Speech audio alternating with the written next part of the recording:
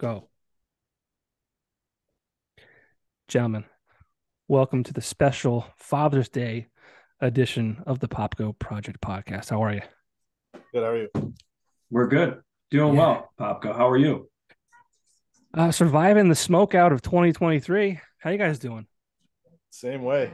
Same, man. It's like I woke up this morning and I was heading to work and I asked myself, am I living on Earth or did I somehow transport to Mars? I'm not really sure. It was crazy. It was actually getting old on Facebook and social media because we've been dealing with the smoke for 3 days now. But it's actually June 8th. We're recording this prior to Father's Day, but yeah, so we're dealing with the smoke. I think it's better today than it was yesterday. Yesterday was pretty bad. Yeah, much better today. Yeah, for sure. I agree. It's hard to go outside. I went outside. I was like, wow, I can't breathe. It definitely felt like you were sitting around a campfire for a few days if you were out there long enough. I mean, you know how like you're sitting around a fire, you Yeah. get that smell of just like burnt wood, you know, from being out there for a while. It was kind of like that. If Yep. you Yeah. were out there for more than 5, 10 minutes, you were like, man, I felt like I just left a campfire and I was there for a couple hours. That's how my clothes smelled when I walked in my house. Like I had Yeah. been in a campfire. And actually I had to jump in on the whole social media nonsense. And I actually put I don't know if you guys ever saw the meme where it says um my special talent, and it's like three images of somebody around a campfire, and the first image is them, the smoke from the campfire blowing in their face, and then the guy moves, and the smoke follows him, Oh, yep. and he moves again, and the smoke follows him again. So I use that as Yeah. the my way of joining the sheep posting on social media. Like I that. tried. I tried to use it to get more business at the rink because I said, don't let your kids be playing outside. Come skate and smoke free in here. Yeah. Well, It's good Butch, strategy. yeah, Butch. I mean, like you're a little older than me, I think. I mean, we spent a lot of our early 20s in smoky clubs. Yes, We're born for this. We're ready. nasty smoking clubs. Oh, and then you go home and jump in bed and they wake up in the morning like, oh, I used to shoot darts on Monday nights with the guys. We would do a traveling dart league, and it was all at like VFWs. And those old guys loved to smoke. This is years ago. They loved smoke, and I would get home and I would have to shower, clothes off, shower before I got into bed because my wife couldn't handle it. oh Yeah. yeah, But Yeah. VFW still go hard like that. I mean, even performing out, I did the VFW last year and we didn't do it outside, the one that's in Scranton. And we had to do it inside. And I was like stuck under this old school like makeshift where the TV sits on it and then there's like the little slots over here and it's just straight up like the ventilation system hasn't probably been working in years since their kitchen hasn't been working, so you just got to kind of roll with it. But yeah, I mean VFW still go yeah, hard like that. a lot of respect though. Respect for Yeah, sure. 100%. Well, I wanted to do this. I've been kicking around this idea of doing a Father's Day edition of the podcast. As you guys know, I think the podcast is focused on entertainment and music and things like that. And obviously, Adam, you kind of check that box. You're involved with the MDG Crew. And I do want to Yep. take a moment, real quick. Just a few months ago, we lost a member of the MDG Crew, Bob Foley, who was a friend and a great father and a great husband. And I, it's a sad moment, and the world experienced a huge loss, especially his family. So Yeah. um, shout out Bob Foley. Yeah, 100%. That's awesome, Popko. Yeah, definitely lost a great guy. Will always be a huge part of who we are, what we became, and definitely left his footprint in this area for sure. So, definitely a tougher Father's Day without him here, but he's definitely here in spirit. So, For sure, for sure. And Butchie Feist, I'm not sure if you were ever a musician. I've just known you as a integral part of crowds at yes. shows over the years. Always, yeah. My whole family does. Both brothers are drummers and Yep. brother-in-law. So I was always in the scene. I just never could put the time in to doing it. I could play a little guitar, a little bass. But I never could put the time in. I was more concerned about the partying part of it. Same. Yeah. We're like best friends who never really hung out that much. And it was But fun. It was some fun yeah, time. I feel bad for the younger generation today. These kids going out because they don't have what we got to experience. it's funny too. Butch, how old are you? 47. 47. So you're 7 years older than me. So But I like, feel like I'm 22. there you go. You That's look you that's look all great. that matters. Yep. And you look great. You don't look 47 at all. But yeah, so you experienced far more in 7 years than I did. And then Adam, I think you're a few years younger than me.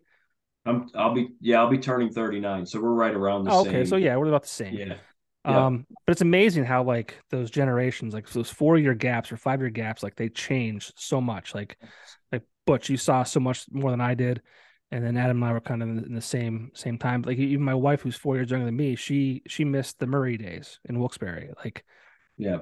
and it just keeps falling off. And I think the kids these days, they just like they don't party like we used to. They're more health conscious. Yeah, or they do it different. I don't know. It's definitely And different. the scene has definitely changed for sure. I look at the younger kids, like even at 17 and 18 now, with being around them a lot, and they're not. I feel like they don't get into trouble like we used to back in the day. They don't do that. They're not getting into that kind of trouble.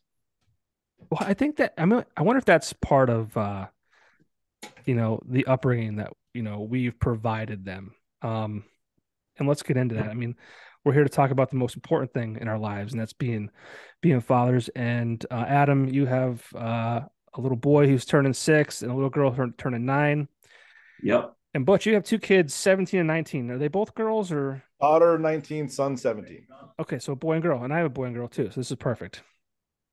So we all have different stages too, which is cool. That's why I wanted to kind of get these differences of opinions here. I think, I mean, I don't know, Butch. I mean, like, I'm sure you've like kind of raised your children to, don't do what I did. Yes, definitely. And especially having a daughter first. What order are yours in? I have a boy who is 5, and my little girl she'll be 11 months when this airs. You good. You got a boy to protect. I'm hoping, because I can't do it. I'm too far out of shape to help. So same with me, man. So I did it, I wanted to make sure my daughter, because not that she had to protect my son, but I raised her to try to be strong and not take shit from anybody, because especially being a female, you have to be like that. And you might think this is funny, but I had this, I would not let her have a boyfriend until she was 16. Like it wasn't even in the cards at all. Like it would not have, because I knew how it was when we were younger. And yeah, not that I was trying to save her heartbreak or anything or stop her from doing anything, but I just knew, especially now, running Skateaway and seeing what all these young kids are doing, you'd be surprised what a lot of these parents are okay with, letting their kids at 12 years old go sleep all over other people's houses and things like that. The other opposite sex. I'm like, the parents are just so lax today. A lot of parents just let their kids just run free. And like, I wasn't letting that shit happen. I'm sorry. She was mad at me a lot, but I'm like, but now she thanks me for it. right. Butch, is there like a strategy that you have in place for your 16-year-old? Like, did you like challenge, like when she first came to you and was like, hey, I got a boyfriend or whatever the case may be. Do you put a challenge in place? Like for me, I'm not going to be like challenging anybody to a fight because I can't do that, but I could challenge them to like a dance off or like a singing contest about the extent of what I can do. So like, what's your strategy at that age? They just see me and they're scared, but my daughter, actually, this is not a joke. She did what is it called? What are they called? Not a spreadsheet, but like a PowerPoint presentation asking me if she could have a boyfriend at 16. Like she came to me and she said, Dad, I really want to date this kid. Actually pretty awesome. Yeah. And she was like, this is the reasons why I think he's good. Cause I gave her this red flag list. And I was like, listen, this is going to save you a lot of time and energy. If any of these things they're doing or they're acting like this, or how do they treat their siblings? How do they treat their parents? Do they talk back? How do they do all these things? And if any of them are negative, walk away because it'll save you a lot of headache in the future. And of course she didn't listen. She went against it a little bit here and there at 17 and 18. But for the most part, now she's going to King's College, still doesn't have a boyfriend, and she's very career like goal oriented. She's just finished her freshman year at King's, just got her first apartment, and working full time for Lackawanna Dermatology. She was a PA student, she just switched her major. But like I made sure that my kids knew disappointment, because so many parents, they never let their kids fall, and they never hear the word no, and they never hear that the world's a shitty place. It is, whether we think it or not. There's a lot of bad shit going on. So if your kids never have disappointment, or feelings are never hurt, how are they going to handle it when they are 18 and someone treats them like shit at their first job? What are they going to do? So you have to prepare them for that stuff. Right. That's pretty intense, and I like it. I'm glad we're doing this, because I take these notes. I do as well. I love it, because that's kind of how I was raised. And Popko, I'm sure you can probably relate to that. Like the way that we were growing up, and the way that my parents raised myself and my brother and I, that's kind of the way that we were, right? Like that's the way you were brought up. Today, I'm sure it's probably different, because the way that I raised my kids is very similar. Like, we're just not going to give you hand-me-outs. Like, you got to work towards what you're trying to do and go at it yourself, right? Versus, how maybe other people are raising their kids today. So a lot of what I've learned as a parent, even now, is kind of what I've taken as being raised kind of in that same way as well, which has helped me become the person that I am today. And now I'm trying to make my kids become that as well, do things for themselves, learn how to do things for themselves, be confident in what they do, and go out and take what they want, but doing it the right way. Yeah.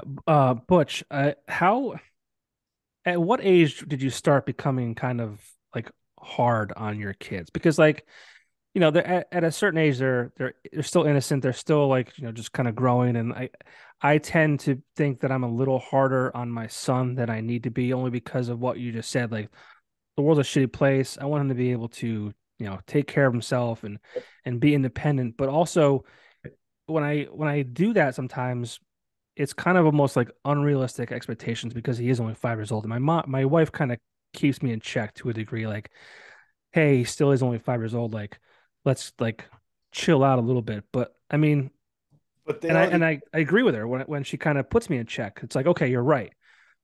But I'm looking so far in the future sometimes, because I'm so worried about the world we live in, and kind of navigating that. Like, was there a certain age you kind of like, I guess it was started? like a situational thing, like it's what was the actual thing he was doing, like it would, I guess that was what it would depend on, if he was beating on his sister or something like that, or different things, that, not that he would, but I'm just saying, like, I guess it was more like how I would be with him would depend on what the situation was. Okay.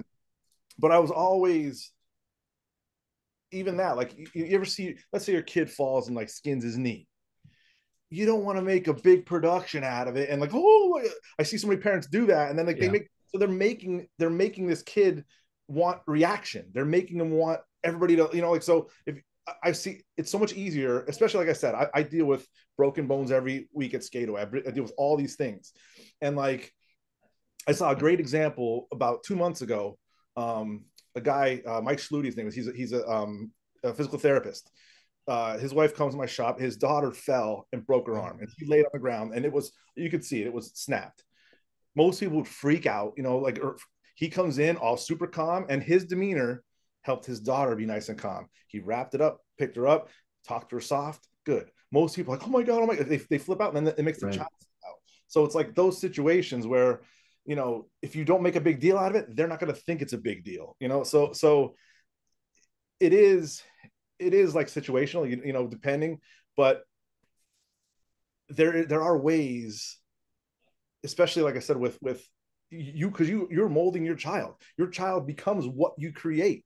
They really do.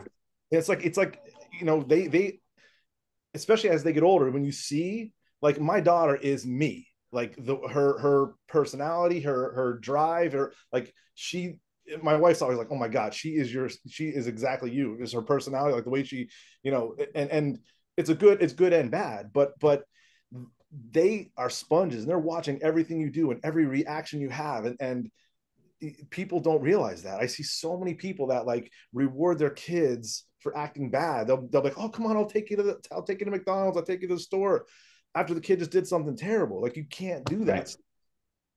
Yeah. Yeah, it's tough. It is. And you don't want to be hard on your kids. You don't want to be, you want to take care of them. There's so many of these helicopter parents out there that like, they never let them fall. They never let them have a bad day. They never let them. And I've, like I said, I see it so often, even with clients at the shop where they'll bring their kids in, and like we had this one guy, this kid was smacking his father in the face, ripping his beard, like, and I was cringing. I'm thinking like, you're creating that. You're letting that child. That's a child. He doesn't know that. You're letting him beat and smack you in public. The poor father, and I'm like, he's not even reacting. I'm like, what are you thinking? Yeah. Oh man, it's so hard when you see other people doing it and you want to say, listen, you really want to change your situation, change the way you're doing this. It's all wrong. Yeah, it's you talk about a helicopter parent and things like that. Obviously we don't ever want to see our kids get hurt, and I think that's the the double-edged sword, right? Like you don't want to see them hurt. So your instinct is to like kind of like prevent them from doing whatever they're doing so they don't get hurt. Right. I have a huge saying like, I feel like I'm saying this is why blah blah blah all the time. Like if I tell my son not to do something, it's because it's for his benefit. And then when the bad thing happens, I said, this is why we don't do this. This is why we do this. And yeah, I just think it's we're constantly trying to do the right thing, and so they don't get hurt, and so they don't. Right. Yeah, but it's hard. It's hard I thing mean, to do when you also want to let them too. fall. Not just like physically hurt. I mean they're like their feelings too. Like, Yeah, of course, of course. Have you guys experienced any school bullying with your kids at all? Uh, um, Kids bullying yeah, them? we had an incident this past year, where there was, well, actually I shouldn't say this past year, last year, not so much this past year, but last year when my daughter was on the bus, there was this boy that was on the bus that was kind of picking on other kids on the bus, calling people names, flicking people on the bus, and to the point where the school bus driver had to, say something a million times, and then they had to eventually just report the kid. So it was getting to the point where, the parents were starting to complain. We were starting to figure out what was going on, and then eventually we found out like what the situation was. It actually got to the point where they actually removed this kid off the bus because he was such a he was such a problem. So yeah, that's probably the extent of the name calling and some of those things that he was doing on the bus, to the point where it was other kids were like telling their parents, and then my daughter was kind of one of the people that was also getting bothered as well. And then they pulled this kid off the bus. That's one of the hardest things to go through when your kid comes home being bullied, and like you go to the school, you try to do all the right things, and it doesn't happen for you. It doesn't stop, and luckily for you, they pulled him off the bus. But same thing happened with my daughter. What they do is the kid would act up in the back of the bus. They'd bring him in the front with all the kindergartners. What's he going to do there? He's going to tease them. And yeah, exactly. Same issue. And that's where it's tough, where you gotta, like, and I always told my kids, I'm sure you hear this all the time, is I'll never be mad at you if you stick up for yourself, and don't ever hit somebody first. But if someone puts their hands on you, you can fight back. You can fight, and I'll never be mad at you for fighting back. Yeah, 100%. I'm desperately trying to get my son to do like karate or self-defense, just because I want him to be able to take care of himself should anything ever happen, because it's going to happen. Kids are mean. The internet exists now, which is a whole different story. As far as bullying goes, especially, it's just a tough world, and he wants nothing to do with it. I took him to some classes to see it, and he's like, nah, not for me. I just need to like just do it. But yeah, It's a tough experience, I guess. I mean, I personally haven't had it yet because my son just finished pre-K, so he's going to kindergarten next year.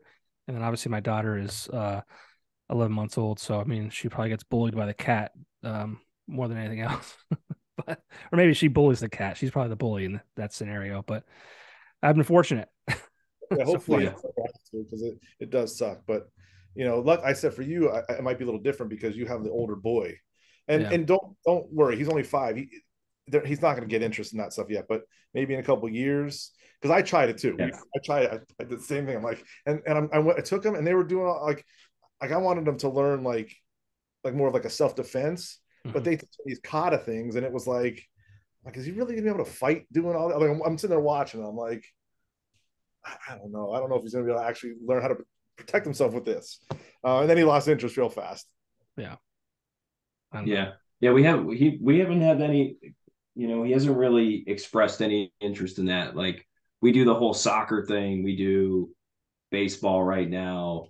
My daughter does dance. She does art stuff. I mean, when I was a kid, I tried karate because I wanted to be like Johnny Lawrence from Sure. Cobra Kai. Of Like course. way before the Cobra Kai series, right? Obviously came, everybody wanted to be Johnny Lawrence, even though Daniel LaRusso and Miyagi were kind of, here. But that didn't work out. And I ended up getting into NSYNC and learning NSYNC dances and becoming a boy band member. So my battles were on the dance floor. I wasn't gonna fight you with my hands, but I'd fight you with my feet. So I didn't become Johnny Lawrence, but I became a dancer. So I bet you get the girls that way though. yeah, I mean, listen, and my little guy's like he loves to dance now and he does his thing. And I always joke around with him like, hey man, listen, there comes a time where somebody wants to throw down. Just don't throw down. Just start windmilling and like spin it on your back. Throw a piece of cardboard down, ask somebody to battle you, they'll think you're crazy and just walk away. It'll never happen. So That's good. That's another thing though with this whole crazy sporting. My sister well, back then we played sports seasonally, and we It's played. dude, it's so nuts. Go ahead. And I'll chime in too, but it's nuts. It is good. It's nuts. So I mean, I talk to a lot of parents who have kids in sports. Obviously, the internet exists. You can watch it happen in front of your eyes on a screen, right? And it's just like when I was a kid growing up, we had one big black bag. The coach would come in, dump it out. There was 5 helmets. You shared the helmets. There was 3 or 4 bats. You shared the yeah, bats. You used the bat that was too big or too small for you, just based on your size at the time. There may have been one kid who had their own bat. Maybe his parents had a little more money, or maybe he was an only child, so it was just easier for them. But this dude, and it's like I said, seasonally, like baseball was spring, summer, and you played that, and when it was over, it was over. Then you did basketball in the fall or football in the fall, and then basketball winter, whatever it was.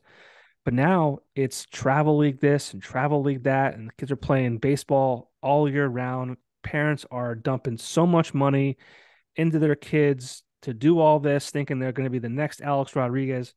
It's And they're not going not. to happen. It's crazy, and I always say it's our fault. We are the ones doing this. I coached from my daughter was 4 years old. I coached her in baseball from 4 till 12, and then my son took him after that. So I coached for a lot of years in baseball. And one how they do the field day. Is your son in baseball yet or anything? Yeah, he just finished coach pitch, his first year of coach pitch this year. How to do like how they do the field day, the first opening day, they do a little Yep. parade. Yep. So did that at yeah, mountaintop. They do this parade and they all go back to the field. And then they had like a couple speakers, and they had a speaker. I don't know if it was Misericordia or Kings or Wilkes, one of those schools. It was the baseball coach. And he walked up and he goes, "All right, parents, I'm going to tell you something right now. Listen close. None of your kids are going to the pros." I was like, yes, that's awesome. And he goes, so don't think they are. Don't treat them like that, and don't treat the coaches like that. They're here to have fun. Let them be kids and have fun. The yeah, chances of them going to the pros are slim to none. So let them be kids. Let them have fun. This is supposed to be fun for them. These coaches are volunteering their time. Don't yell at the coaches. And it was the best speech I heard. And that's what I see now. All these parents, for what they're using to pay for these these sporting events, if they just saved that for their kids' colleges, they'd probably have, you know, their first 2 years paid off. Yeah. But the problem Yeah. is, So, and you got to keep up with the Joneses, and you can't, like, if your kid's mhm. involved, it's like, oh, well, everyone has their own bat, dad or mom. Like, what about me? And it's like you feel bad, and what do you say? Like, tough shit. Like, go find. I don't know what you say, but like, The we're the bat thing, ones the doing bat this. thing's okay though, because you could. I mean, cause I did that. I got them bats in their own helmet. Because even with me, like with I don't like the sanitary part of sharing helmets, Yeah. um, Right. lights and things like that. But um, that's to one extent just buying them their own bat. But the travel stuff is like it's so, and they're gone. They're in Jersey this weekend, Philly next weekend, hotel rooms, and Hotel room. it's like, Yep. you know, and I understand, but half the time the kids getting burned out and they don't want to do it anymore. Yeah. Right. It's, yeah, It's nuts. it's nuts. It's Especially at those ages, people lose interest. You know what I mean? You don't, do you kind of realize, you know, at that point, like, what do people really want to stick with something? My philosophy, even with my kids, is like, my daughter was kind of feeling that with dance. She was like, well, she had a recital in the beginning and they have their last recital coming up. And she's like, I don't know if I want to do dance anymore. I'm like, listen, you made a commitment. You got to stick with it until it's done. And then after that, and you get through the second recital, if you want to stick with it, you can. And then, or you can, or you don't have to. It's up to you. And the same with baseball. Like, my little guy loves baseball, but then, like, he'll quickly turn his attention to something else. He's like, well, I want to do this, but I don't want to do that anymore. I'm like, gotta stick with it, brother. Like, you made a commitment, your team needs you. When the season's over, you can decide if you want to continue on or not do it. But Popko, you said something interesting. And I think Butch kind of piggybacked off of this, but when we were kids, it was so different because I played at the Marvin Dutch Gap, and it was very similar like that in North Scranton. Like, coach would bring in the bag, and there would be like 10 helmets, 7 bats, extra gloves, extra everything. So, like, maybe somebody didn't have something, or their parents couldn't go out and they couldn't afford you know, the newest Easton bat, you know, or the best Wilson glove that was out there at the time. So you would always have something to share. Going when I got my little guy involved in baseball last year, this is the second year now. If you've seen some of these teams and how they roll up, like, you would literally think that you were in MLB. Mm-hmm. Like, some of them with the gear, like the gloves, the shoes, everything. My guy's just rolling in, like, his helmet might be, it's like 3 sizes bigger than his head, you know, fits on there the right way. You know, try to get it in there to fit. He's got his bat and he's got his glove, but like nothing else like special. And he doesn't really care. I mean, he's out there to have fun, like we said, have a good time. Right. But like, some of them are rolling in, like, it's like there's one girl that's on the team. I don't even think she qualifies to play baseball anymore in their league, because she should be in like little league. She looked like the Icebox from like Little Giants. Like, she's like super super tall. I'm like, is that like the Icebox from Little Giants? Like, I'm so confused here. This girl is like 6'11", and my son's like this big. It's like literally like a little guy. I'm like, how is this even fair? But it's so true. Just the nature of the game of the whole keeping up with the Joneses. I think that was like the best saying, because like that's what people try to do. I guess when you look at it, like growing up, even for myself, like, yeah, we had things like my parents would get us stuff, but like, we didn't have everything. We did the best we could, and we had what we had. But you know, now it's like, it's kind of, I feel like it's gotten worse. Like, now it's like everyone's got all this fancy stuff coming to play, T-ball or whatever it may be, and you're like, holy moly, like, am I missing something here? Yeah, my son had a helmet that he used. Like, a friend of his was outgrew that helmet, gave it to my son. I did buy him a bat, but I went to buy a bat bag. I'm like, these are so expensive. So I expensive. I asked in a community page if someone was trying to get rid of a baseball bat bag. Someone kindly offered it up for free. I took it. My son played the entire season with some of the other kid's last name on the bag, the whole the whole season. That's just like, I'm not doing this yet. I'm not doing this right now. They used There's to no have way. that Played Again Sports store. I don't know if you guys. Yeah, I heard So about that's that. a great store. They have a little guy had that when my kids were young, and it was up near Leggio. It was up near the Woodlands, and you could go there, and people would, I guess, sell or sell their used equipment to the store, and they would turn around and sell it. So you go up there and get bags, you can get gloves, you can get anything, any sport too. So that was nice having that back then. I don't know what happened to it, but that's probably because everyone wanted new stuff. Right. I mean, Yeah. that sounds like a great store. It really does. Yeah, I don't think we had anything like that up by us. Now that I'm thinking, I mean, we had like, It's probably 10, 12 years ago we had that. yeah. Yeah. So Well, I feel like we got like we jumped right into like the current life, but I want to go back really quick, and just kind of get your, the very beginnings of fatherhood. I mean, and Butch, I'll start with you. What were your initial thoughts and emotions when you found out that you were going to be a dad for the first time? Well, I couldn't wait to be a dad. I'm the oldest of 6 kids, and we have a big family, a good family, and I could not wait to be a father. Like we got married and instantly, wanted to get pregnant. My wife to get pregnant, so I loved it. I loved every minute of it. You know, there's nothing like it. You think you know love, you think you don't know love until you have a child. You think you love your dog, you think you love your girlfriend, you don't know it until you see that baby looking up at you. That's the truth. I wish I would have done it earlier. Yeah.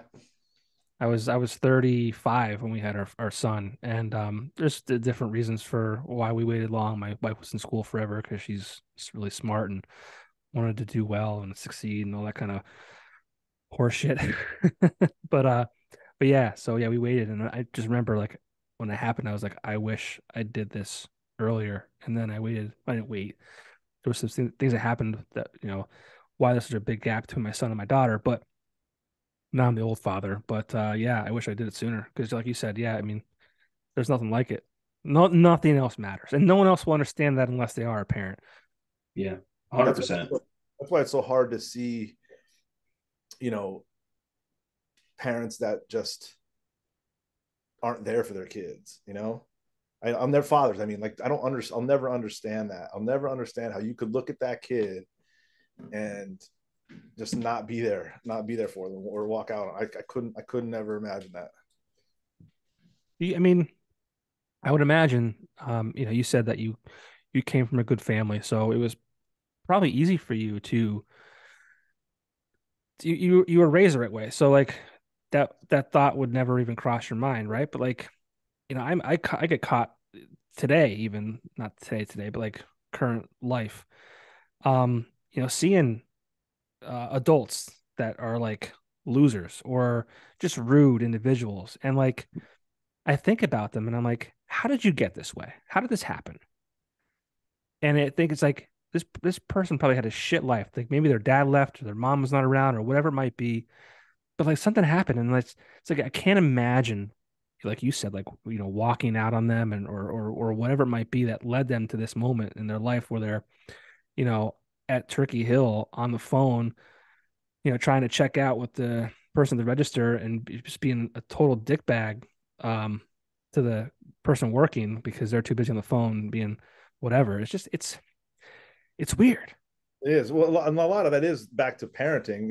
If you could have two good parents and you could just be on the internet getting in this wormhole, think, like some people just go crazy with being indoctrinated by what they see out there. But a lot of times it is just bad parent. It's just, if you have bad parents, like I said, you said, I was lucky enough to have really good parents, and even that, like, not trying to change the subject, but my parents were great with watching my kids for us, because that's another whole nother obstacle is, do we do daycare? How do we manage this if we're both working? Because now both parents usually have to work.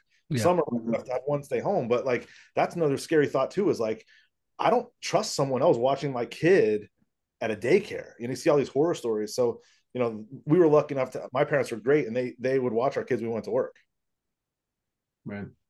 They say it takes a village, right? And that's definitely true. Mm-hmm. We're talking about daycare. My son is in daycare. He just finished, well, daycare, and he just finished preschool, and he's going to kindergarten next year.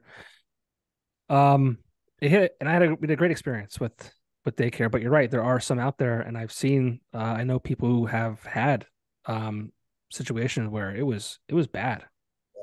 Yeah. And it goes back to the world being a scary place too. It's messed up. It is. It really, really is. And you can't always be, you can't always be there to protect them. So you got to I know. try to put it in their mind on, in situations. Because I always try to tell my daughter too, like, you don't realize one situation can change the whole course of your life. One bad mistake, one getting in the car with the wrong person.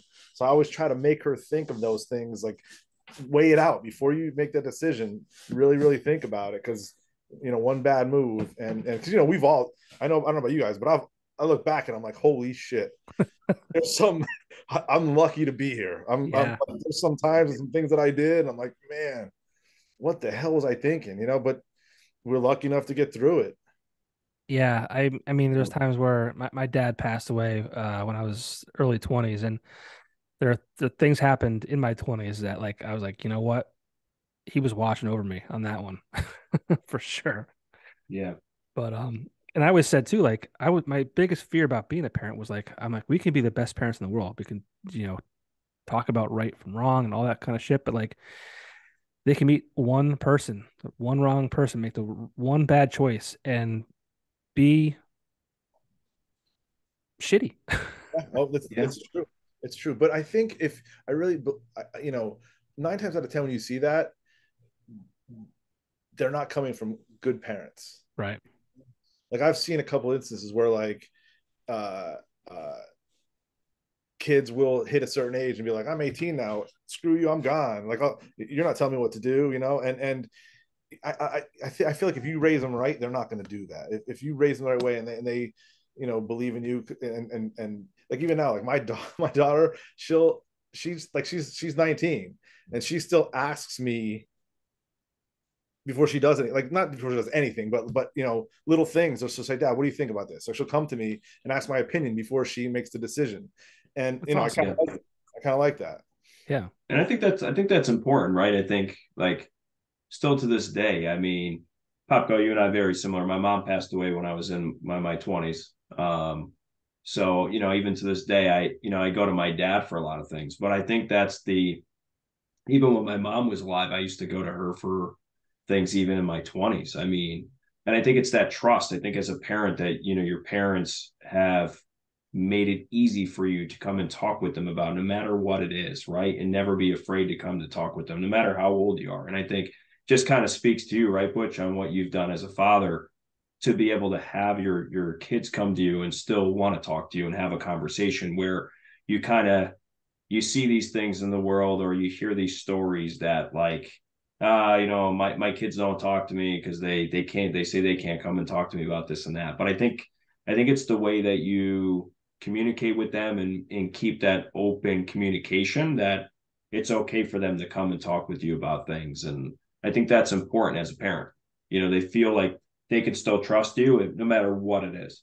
So Yeah, I think you said, communication. That's the biggest thing, mhm. I think. And I always have an open line with my son, and he's still young, obviously, but that's my goal, is just to be so open with him, and, like, he'll never not know how much I love him. Like, Yeah. and They need that. They need to feel that. yeah, and it's Yeah. always, like, I just always want him to know, and my daughter to know, that they can come to me and my wife with anything. And I think that's gonna, set them up for just, great things, and just being a good person. I mean, my dad and I, he was a man of very few words. He was very much my father, and we didn't talk a lot, and we didn't say I love you a lot. Um, my mom and I were different. She was more vocal and more, uh, you know, she talked to us more. But yeah, it was just, yeah, it's hard. Yeah. But Adam, like, how has your perspective on life changed since you became a father, especially now that you have a boy and a girl? Oh man. Um, I think I kind of agree with what we talked about before. I mean, becoming a parent, like, it definitely changed who I am as a person for sure. I remember, it's funny because when I think back to, after my wife and I got married, we always wanted to have always wanted to have kids. We always talked about it, even when we first started dating. And then when it became a reality, I'll never forget this. I was down at Port Richards blasting out some karaoke. My buddy was having a little get together, and I said to my wife, I'm like, hey, you mind if I go and just belt out some tunes at Port Richards and hang out for a bit? And she's like, oh yeah, go ahead, go have a good time. And I came home, and I guess it gave her enough time to put on the room that wasn't finished yet. Still needed the drywall, the paint, the whole 9 yards. Like, she put a little note on there. So when I was going up the steps, I was feeling it coming back home, going up the steps and see the door. And it says, it had the pregnancy test. And then it says, you're going to be a dad. And I was like, is this real life? I was like super pumped and excited. And I remember going through that whole scenario, the minute when we went to the first appointment for like the ultrasounds and like to find out, because we ended up finding out what we were having. And they're like, it's a girl. And I'm like, oh God. I'm like, first and foremost, I don't own any guns. I don't know how to fight. I said to my wife, I'm like, I think I'm gonna have to take like a karate class. Now I'm really gonna have to become Johnny Lawrence. Like, that was a joke before. Yeah. And then, that whole experience of just becoming a dad, I think, Butch, you said it, like seeing your child when they first come out, is like, God, it was like the craziest feeling in the world, that I am now responsible for this little thing that has arrived on the planet. And I got to make sure it's taken care of and fed and, all this stuff. There's a million things going through your head. I think I was more nervous trying to swaddle my kid than I was worrying about all the things that come after. Cause I'm like, how the hell do you swaddle? I'm like asking the lady, I'm like, can you come in and show me how to swaddle again? But honestly, my whole perspective on life really changed. I mean, having my daughter really made me become the person that I am today. I mean, she's wrapped around my finger to this day still. I mean, I on Thursdays, I Popko, I think you and I talked about this, but I travel to my office in Philly on Thursdays. So like when I leave super early in the morning, I leave them notes every morning, like every Thursday when I leave. And today she actually caught me because I forgot to leave a note, but I still called her at 7:50 because I called them at 7:50 while I'm on the road.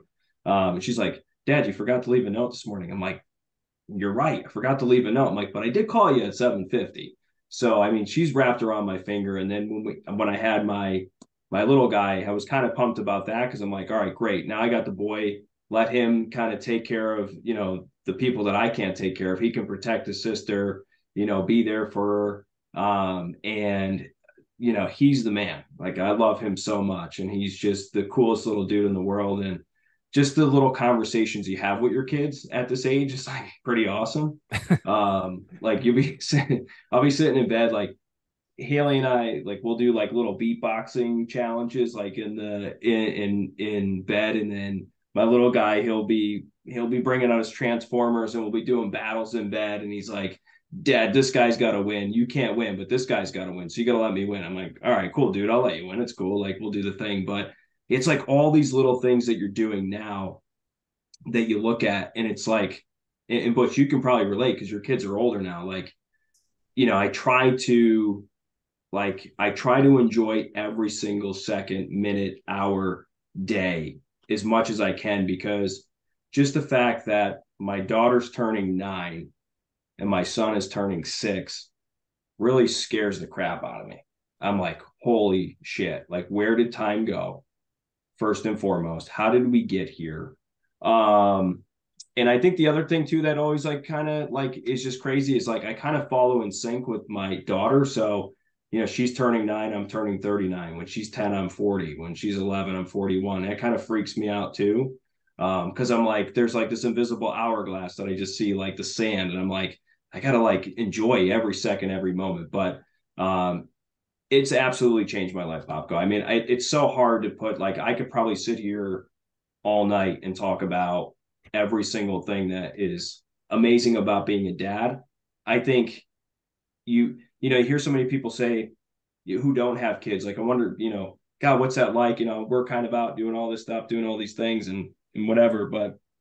And I've got some friends who are about to become parents for the first time. And I'm like, they're like, any advice? I'm like, it's the greatest thing ever. Like, you'll see, like, once you're in the mix of it, like, it really is. Like, there's nothing better.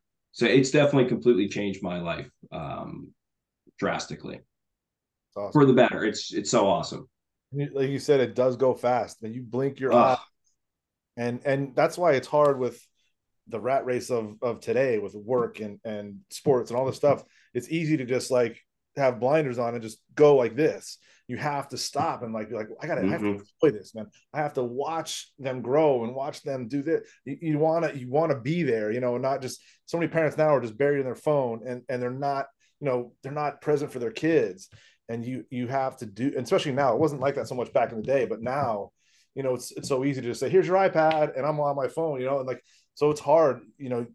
I see parents, well, today, like I said, you want to be there as much as you can because, I never thought I'd have a daughter. I mean, I knew it would happen eventually, but I was in you guys. I was right where you were a couple, you know, not yeah. long ago, and now they're both driving. And wait till you get to the car insurance. No, I'm not ready for all that. Yeah, don't no, not no Yeah. thanks, Sam. By the time you guys are doing it, but forget it, man. It's stupid. Well, you know, you guys mentioned like just being there and being present, and you know, I think our parents, and I can't speak for yours, but I know like my parents worked, both of them, and they worked 9 to 5 or whatever, 8:30 to 5, whatever it might have been. And there's two things of this. They were at work all day. There were, but they're like they would come to games late. They would do this late, like, but also like there was never, they had you had their attention, you know, when they got home because there were no other distractions like there is today. And what I'm trying to say is, um, it's so important to be present now. And like, I'm so fortunate. I work at Axelrad Screen Printing. I just want to give them a shout out because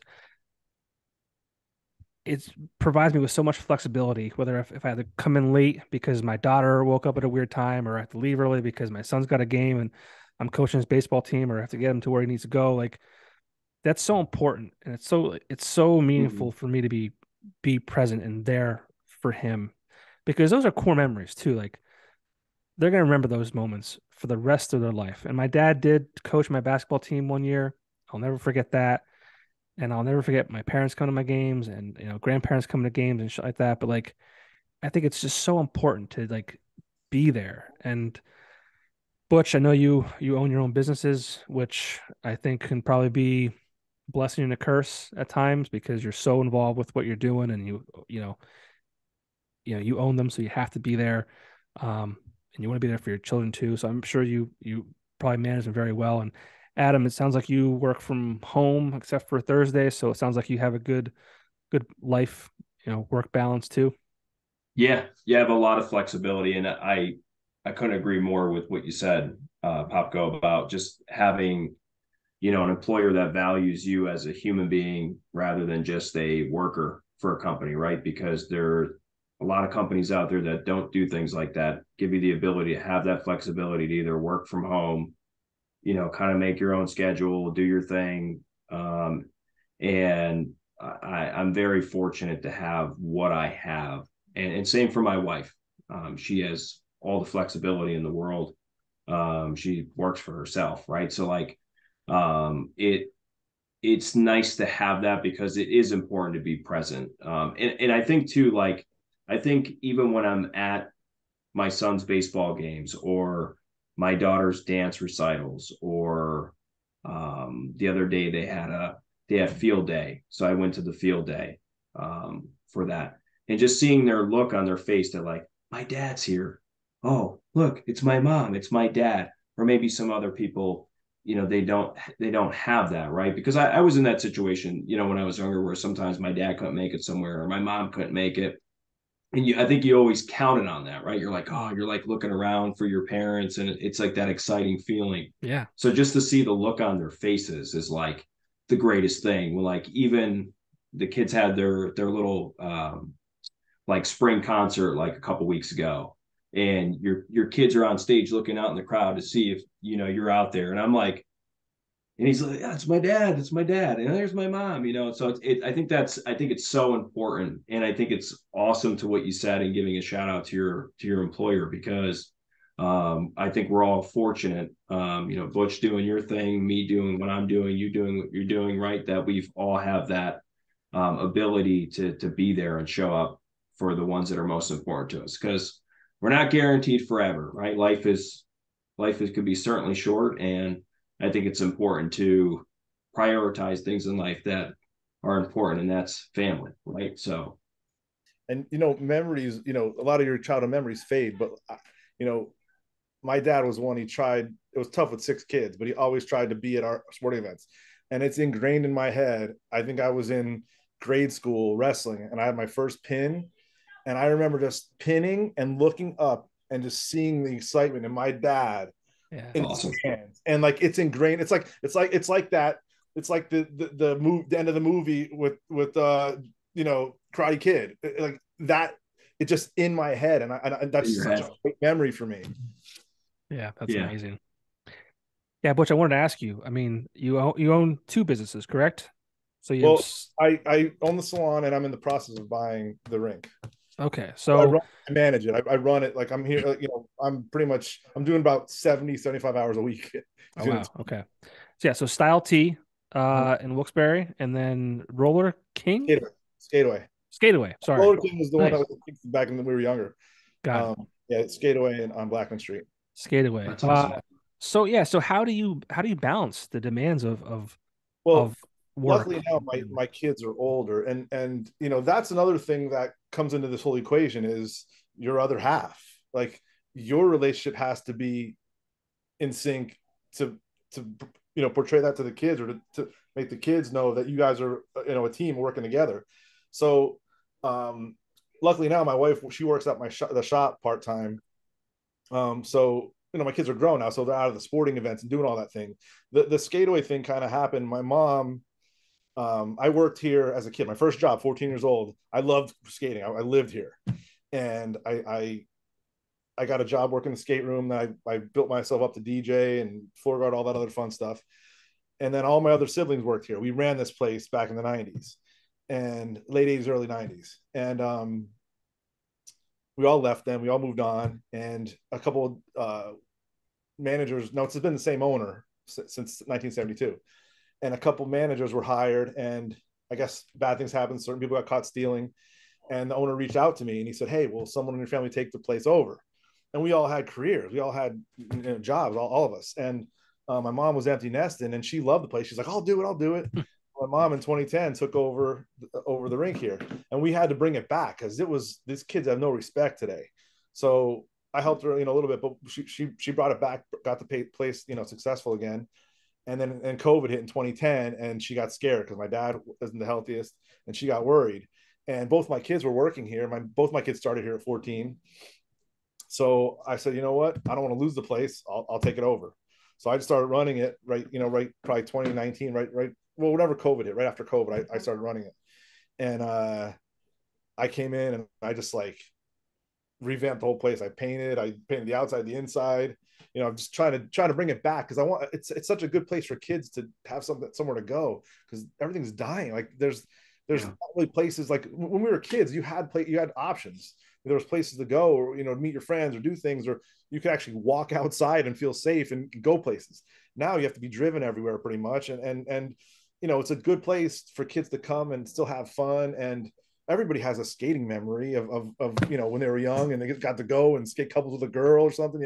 So I'm just trying to keep. I mean, it was the place. Skateaway was the place. I mean, we obviously when we were growing up, we went to the one that was in Taylor, right? Obviously, same owners, yeah. So I mean, that was like we lived there. I mean, we looked forward to that. Schools used to give us tickets to go to Skateaway. Like that was, you earn them to go there. But that's where we spent our weekends, and it was cool to have those things. Like even we were just talking about Zach's Periwinkles. Was Zach that used to be up by Kmart? Like we used to spend time up there as well. So if you weren't up there, which was the equivalent of Chuck E. Cheese at the time, but it was Zach Periwinkles.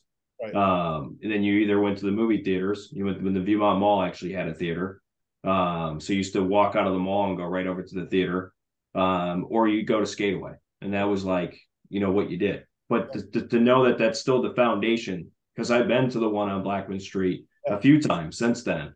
And it's like all your childhood memories come back. And the fact that you could still bring that there is amazing. Smells, the different things, And see, I'm lucky enough that, and the reason I did as well is because I could be with my family. Like it's a Right. family business. So, it's not like I'm away from them. My kids, they're always here. They're, whether if they're not working, my son's here skating. So, and he has a lot of friends in the place. So, that's the one good thing. And I also could spend time with my parents because they still help out here. So that made it a little easier to spend all this extra time there, as opposed to just being out or going out drinking or doing something else. And I'm slowly cutting back, on the hair cutting thing, because I've been doing that for 25 years, and had my fun with that. Got to do all kind of fun things, celebrity things, and this and that. I had fun with it, but standing every day, all day long for 8 hours is just not fun. Yeah. In one, it's I not. almost went to do an apprenticeship at a barber shop, and then I think one of the things that was a deterrent for me was these guys stand on their feet all day long. Yeah. I don't Yeah. want to be hunched over. What they don't tell you, I wish, again, and this is the things that I even with my daughter, when you'll see one day when they want to pick a career, you can kind of tell them the good, the bad. I didn't really have that, because I didn't know what I wanted to do in my life, and I went to school. I always cut my friends in high school, and ironically, the one of a guy named Paul, who was one of the figure skating teachers at Skateaway when I was a kid, he said to me, "You're great at cutting hair. Why don't you go to school for it?" And I'm like, "Yeah, maybe I'll go to school. Maybe I'll do a barbershop." He's like, "No, you have to do women. You have to do women's hair." But what they don't tell you is it's great, and you build, but then at a certain point, you just do this. You flatline. You can't make more money unless you work more or charge more. You cannot make there's not enough hours in the week to do it. So, you don't realize that. Plus, you're stuck in one area. You can't just pick up and, like he said, he gets to go to Philly one day, or work from home. I can't ever do that. I have to be on every Right. day. They're talking. You're physically using your hands, so your hands get beat up. It's just, I especially with kids, like I always try to tell them the pros and the cons, and okay, this is a great job. This is what you want to do, but just think of these things. Yeah. But they know everything though. So you can tell them Yeah, whatever you want. especially the daughters. Yeah. Especially the Yeah, I agree with that. I mean, even daughters. my daughter now, she knows everything. Yep. Yeah. Do you Dude, guys my find which ones? I know they're always different, but which ones do you find easier, the boys or the girls? A girl, Your girls easier? way easier. My little guy is like, Be a little boy, man, like he oh my God, he's like bouncing off balls, runs laps around me. Like sometimes I'm like, bro, you gotta slow down. I don't even know what's happening right now. how about you, John? I mean, my son's he's pretty tame. He's a good kid. He's pretty calm.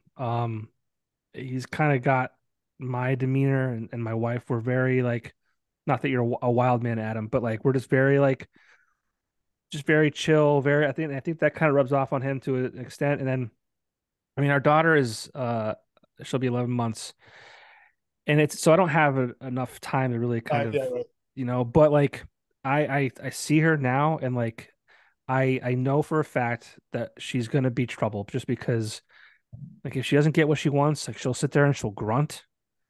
And I'm like, and our son was so easy to a degree, where I'm doomed for her. And I always say, like, when we found out we were having a girl, of course I was happy, right? And I already had my boy, so I was like, whatever, it doesn't really matter. But like I wanted a boy, again, just because like I felt like I kind of knew what I was doing with that. Um, and we had all the toys and all the clothes for it already. But obviously, I love the fact that we have, one of each. And my fear was like, I'm like, I hope she looks like me when she's older, because then I won't have to worry about the boys. But that would feel bad because she looked like me. But I'm fearful that she'll look like my wife, and who's just gorgeous. And I'm gonna have to possibly murder someone or have my son do it. I don't know. Yeah. So Just call me up. I'll do some dance battles for him. They'll run away, John. They'll be right, like, right. hey, who's this? Who's this guy? Be like, hey guys, That what's should be a up? crazy uncle. I've done that before plenty of times. What do you guys we grew up in a time where we didn't have social media. What are your thoughts? And Butch, I mean, you have, teenagers and older teens who grew up with the internet. I mean, um, what challenges did you, if any, did you kind of have to go through? And then Adam will get to you, and I kind of want to see like what your Yeah. thoughts are, kind of heading into that world. Well, I was, you'll see, because now with Snapchat and all these things, like I didn't let them have social media early. My son actually just got Facebook last night. Like, not that I told him he couldn't have it, but he just didn't care. He didn't even care to have it.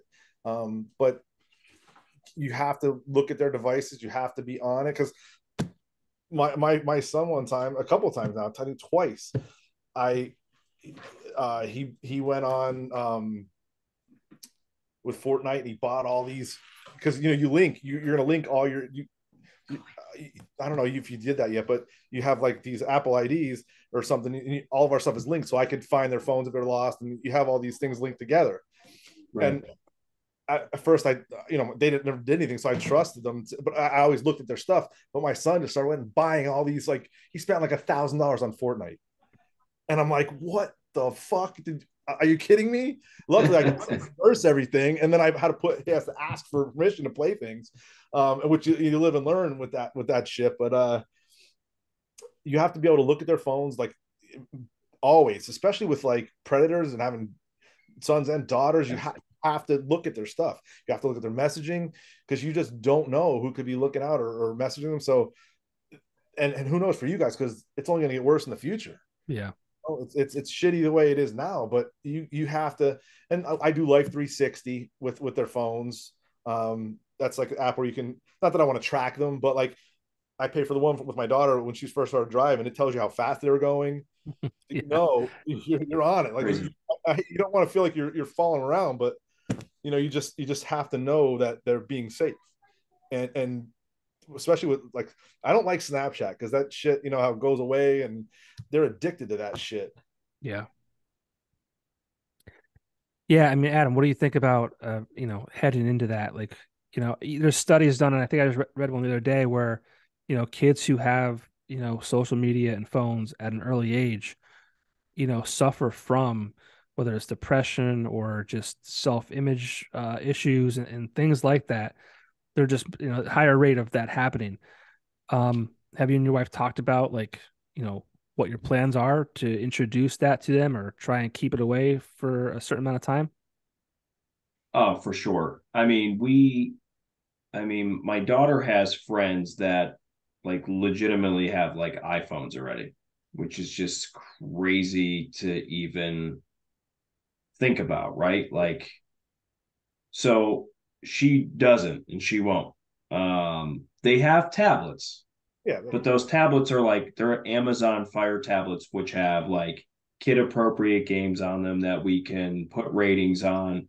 We have it, they turn on at a certain time and they shut off at a certain time, so they're not being down the rabbit hole of being on a tablet all day. Like, it's the summer, they're going to play outside, they go to camp, like they're going to be doing all these activities this summer, right? Like getting them out and doing the things that we did as kids, whether that's riding their bikes, whatever it may be, right? Not stuck on an iPad.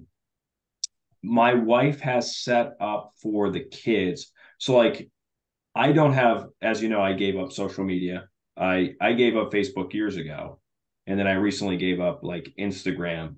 I guess I kind of wanted to set an example for my own kids that it's okay not to be attached to your phone 24/7, right? Because you know, as someone who's in the professional world, you're on your phone from time to time talking to clients or whatever it may be during your work hours, right? Like, that's natural. But I also didn't want to be that guy, minus checking like the MLB scores at night or something, or like the game scores or something. But I didn't want to be that guy who was like sucked down like the path of like being attached to my phone. So I was like, I'm going to give up social media. I'm going to set a good example of like, this is to be off my own device. So all my attention's on my kids all the time.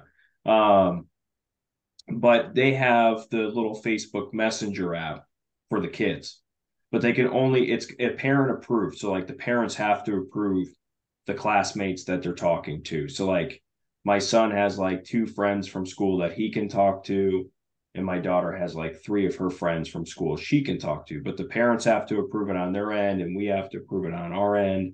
And then there's time limits on how long they can actually like talk. but that's like to the extent of what they have. Like thinking about like I've heard some friends say like their daughters have like a Facebook and like an Instagram and they're like 10, 11. I'm like, what? Like that's crazy. Like because it is so hard. And Butch, I know you're shaking your head. Like it is so hard to monitor that. Like you know what I mean? Like there's only so many settings on social media that you could set and really put in place. Like there is no like kids Facebook. Like there's YouTube Kids, but like even YouTube Kids, like when you look at YouTube Kids, like there was things we had to disable even on the YouTube side because there's a lot of things that fall through the loopholes that are posted. We tried the Roblox thing for like because some of their friends had Roblox. That lasted maybe 30 days after some of the games that I saw that were on there. And I'm like, guys, like what is like this is there's user created boards where they can do pretty much create whatever they want. And some of the content that's on there wasn't good. So I'm like, all right, no Roblox, that's gone. So listen, I think as Butch is kind of already there, like he was just saying, like his son just got Facebook, but on his own, like decided to get it on his own. I think you definitely have to be like very vigilant of like what your kids are on, what they're looking at, what they're seeing, who they're talking to, because like when we were growing up, I had 28.8 dial up and I had something called AOL that just came out. Mm-hmm. And, you know, I had a buddy list of probably like 8 people that I talked to. And the internet moved so slow, minus being fascinated by the Blair Witch's website when Blair Witch first came out because I thought it was real. That is like the only site I think I went to minus logging in and talk to friends on Instant Messenger. But like how we went from that to what we have today, like my mind is like blown, like because I don't even know what the future holds, but all I know is what I can control today. And I could tell you, like, I tell my daughter all the time, like, she's always like, well, when you trade in your phone, can I keep your old phone? I'm like, no, like, you're not getting a phone yet. If anything, we're going to buy you what we had when we were kids, which was like a track phone that you put minutes on it and it's used to call us. And if there's an emergency, like, that's it. You know what I mean? We got a quarter when we were kids. They're like, use the payphone or a dime. Like, you know, I remember there used to be outside of Skateaway, there used to be the payphone outside of Skateaway. You called your parents when it was time to, you know, time to be picked up or go home, and then you went back inside. Like, so what the kids have today, like, you really just gotta, you know, you just really gotta stick to that because you know you always have like, well, oh, it's okay. We let our kids have it. It's fine. Well, hey, listen, every parent is different on how you parent, and I can tell you like this is the way that we do things because you just don't know these days. There's like weird people out there, predators, everything else, and like you don't know who your kids are talking to, and you don't know if it's you know, especially like on Facebook, I would imagine in Instagram when you're on the messengers, like it could be somebody saying, I'm this person and it's really not them. You don't know. I mean, so you got to really be vigilant. So that's kind of my thoughts on it is like, our kids just, they stick to an Amazon Fire tablet for their age. They have their kid appropriate games they play. And I have their internet turn on and turn off at a certain time so they don't have all that screen time and they actually get out and do like real life things like with real life friends, like at parks and ride bikes and do hikes with us and all the fun stuff that we did as kids. So they're not stuck to a tablet all day. So Facebook now is basically, John, you'll know, as when you have a business, it's kind of just a business tool. That's the way I use it now. You know, for advertising for the rink, and more so for the rink. I don't even really use it. I used to back in the day when I was trying to build. You know, you can use it for hair, for posting things, but I'm just done with that. But now we use it basically for you know the rink. But also the one cool thing about it is it's like a scrapbook of your family. You know, that's the one thing I like about it is memories will pop up of from 10 years ago with your kids that you forgot about that picture. That's the only one thing I do like about it. But the kids now are kind of like Facebook's for old people. That's what teenagers are. It's the MySpace of today. Yeah, that's the old people app. And so like you know, I think now it's basically mostly Snapchat and TikTok are the two ones that the kids use the most. But even that, my wife actually gets paid from TikTok. That's awesome. From skate videos. Oh, nice. Yeah, she started making skate videos and just posting them on TikTok. And you know, she had a couple of them that hit 3 million, 2 million, and she got a couple really big ones. And she doesn't make a lot, a couple bucks here, a couple bucks there, but Yeah, it's a cool way. Again, she films all the customers and the family, and we'll see nice little girls come in that look real cute skating with their mom, and she'll like, can I film you guys and put you on TikTok? So like the apps could be used for good. It's Yeah. just too many people use them for bad. For bad. Yeah. And that's Yep. my biggest fear is like, us staying up for me. I'm like half stupid. I feel like when it comes to technology, like, and I feel like I'm scared about having to try and learn all these things before my kids do because they can outsmart me if I'm not on top of it. Because you're right, it's a scary world. It really is. It It, is. now did you see that new Apple Vision thing that's coming out? Yeah. So It's crazy you said that. I watched that whole like 10-minute video that they posted, and my wife was like, she's like, this is insane. Like, who's gonna go and buy this? I'm like, listen, this is what it's Oh, gonna the first day. be. Gonna sell it the first day. We're all gonna be like Wall. You ever see the movie Wally? We're all gonna Yes, be in our in the chairs. chairs. Yeah, Yeah, that's what what it's are gonna soda be. pops? It's crazy. It's but I think that's just going to encourage Yeah, it It's is. just Oh, 100%. it already it's does what the kids now with the gaming. Like it already does.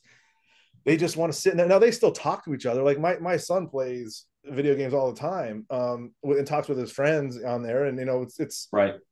but they do. A lot of these kids just don't want to leave the house. They don't want to. They want to just sit in the room and play games. And they're gonna have not only vision effects, but like their posture. All these problems they're gonna have with their phones in the future. These kids. So that's why you know I feel for you guys having younger ones because it's a scary world. It's a scary future. Like what's coming? That's a scary thought. Well, it's funny you say that, is that I think the scary part about it all is that, like, Popko, you and I are around the same age. So, the era that we grew up in, right? So, a lot of people talk about the Gen Zers now. Now I think it's like Gen Alpha is like the latest one now. It goes up to like 20 something, I think is I forget what the year range is. But like, not even so much. Like, I think we were raised at a time where we're taking what we were taught as children, and we're taking that. We're also kind of what our parents taught us, we're putting on our children now. I think about, like, as my kids are being raised by my wife and I, and we're kind of trying to put on them what we were taught as younger. Like, as they get older, I'm hoping that they take what we're teaching them to teach their kids, to still be able to go out and enjoy real life and go on hikes and enjoy stuff, rather than, the stuff that's out there today. Where versus like maybe some of these other kids that are growing up now, and their kids, like, maybe they have a different kind of view on it, because we kind of experience like being kids, playing in the dirt, playing yeah. with our transformers, doing those things. And I'm so happy that my son is like huge into transformers, because like we were when we were kids, and like the new movies coming out, and he just bought all these new little transformer toys, and like, he loves Star Wars and he likes all this stuff. Like, a lot of these people, like, I heard somebody talking the other day, and like the one person didn't even know what Star Wars was. And I'm like, how do you not know what like Star Wars is? It's like it's all over again. Like, like it kind of, there's like a cycle where things keep going through a cycle. But like seeing the new Apple product, which, like, you brought it up, like Wally's a perfect reference to that, because it really is like that. Like, my wife's like, okay, who's going to be sitting in the living room, even though they can look at people in real time, but then also have this virtual kind of world around them. Like, who's going to sit there with these goggles on their head and like have a conversation? I'm like, believe it or not, there will be people out there Oh, that actually do that that. will sell out day one. That's going to be their only thing that they do, and they don't know how to unhook, right? So like, I think for us, I think for Popko and I, yeah, I think we definitely have our challenges, because we don't know how much more technology can go and what's going to be brought and what's going to be out there for the kids at that time. But I think it's more concerning for, like, if my kids have kids, like what that's going to look like, because I'm hoping they kind of take the lessons that like were passed down to us, and then we pass on to them, versus like other people who are just like, meh, like, the people like who don't go to Skateaway anymore, who don't go and ride a skateboard or ride bikes. Like, I drove by the basketball hoops the other day, and there's one single kid playing basketball out there. I'm like, when we were kids, we lived at this park. We were shooting hoops all the time. Now it's like, everyone's stuck behind in the Wally setting, if that's a great reference to use. So Did you ever see? Was it? I think was it Grown Ups 2, where Adam Sandler, his kids like they don't want to disconnect and he takes them camping. yes, Yeah. I tell you guys, like, yeah, so when my kids were little, we became friends with a group of actually their classmates' parents, and they had a camper. So I actually I bought a camper and we all started camping together, and we'd go to these different campgrounds, and that was the one thing that my kids still loved because they got to play like we did. Like when we were kids, we could walk to our neighbor's house. We could go down the street and do yeah. that stuff. We can't do that now. Well, when we were camping, and remember, like when the street lights came on and it got dark, you had to come home. Mm. So Mm-hmm. we started camping, and we'd camp with this group, and there all these kids would stay together, and they got to do that. They got to go play and just like you said, get dirty and go look for frogs in the water. Let's do things like that. And then when it got dark, they'd come back and I it was the best thing we did for our kids was buy that camper and just start camping because we went all over the East Coast pretty much. And my kids are 19 and 17, and I got rid of my camper now, but they said we want to go again. They loved it so much. And it's another thing. I'll probably get another one when my daughter has kids and start taking them again because it just the kids got to play and disconnect. Like I said, like the grown-ups too, where as kids, they didn't know. They were from New York. They didn't know how to just, and then they started having fun being kids again. Yeah. Well, Yeah. yeah, Adam, like you and I, like we had a life where half of our life we had no internet and half of our life had internet, but we kind of by the time internet came, we were like old enough to understand both sides of it. And even like Yeah. reality TV, like that you see on TV now, it's like when that started to hit big, like I knew that it wasn't real. Like I knew it was already set up and fake. Like kids now are seeing the shit. They think like the Kim Kardashian and all that shit, like that's real life. And they need to have like X, Y, and Z. Like True. Yeah. it's like normal life for them. It's crazy. They don't know the difference. I think the other thing too is like you just have to like I love talking to the kids about like the things we did when we were growing up because like they like to ask those questions like sometimes my daughter will be like what were some of the things you like to do when you were like a kid? I'm like similar to what you guys do now like play outside, play hide and go seek. Like I know we would do camping. We would go up the lake. We would go fishing. Like we just took our kids fishing. We'll be going back out fishing again, but we took them fishing last year, and like they had a blast. It was the first time we got their license for them. We took them out fishing, and they had a blast. Even though it was a tough day catching anything, we still had a blast going out and doing that, right? And like just giving them those experiences like that we had. Like in Popko, I agree with you. I think we had. I think what was nice about our time frame growing up is that we got to experience all that was great of the 80s and early 90s during that time. But then we also got the experience of like, having the internet. But like the internet at the time was like, it wasn't what it is today. So No. you were very limited to what you could do anyway. Like, yeah, you could talk to your friends like as if you're texting them like you would on your phone today. Or you could spend time hoping that your mom didn't pick up the phone while you were downloading an album off of Napster, and then you got mad at her because you lost your connection to some guy named Kenny from Connecticut, and you were trying to get the Pearl Jam album, right? Like that was different, right? Things were different then. But Yeah. like I think that was probably the coolest thing at the time. Outside of that, you're like, this is kind of boring. I let sit anyway, and you still went out and did things. Now everything is like right at everybody's fingertips. Like my daughter asked me something the other day. And I'm like, how'd you know that? She's like, my friends were talking about it. They saw it. It was like in one of the little things on like the Google thing her mom was looking at. I'm like, it's just amazing to me that you can get just how fast things come to you today. So it draws people in more because they have access to it. But I think if you just kind of teach your kids to there's more to life than just what you have here, and you can kind of pass down what was passed down to you, like it's a you can still have them live that life and still be able to have a little fun on a tablet as well if they want, right? So Yeah. Well, I feel like we could talk about like all night, literally, and I don't want to keep you guys too much longer. It's getting late on a Thursday night, but you know, how how important do you think, or I mean, it obviously is, but like we're all married and our wives are a huge part of our lives and who we are as people and who, our kids are. How important are they to you?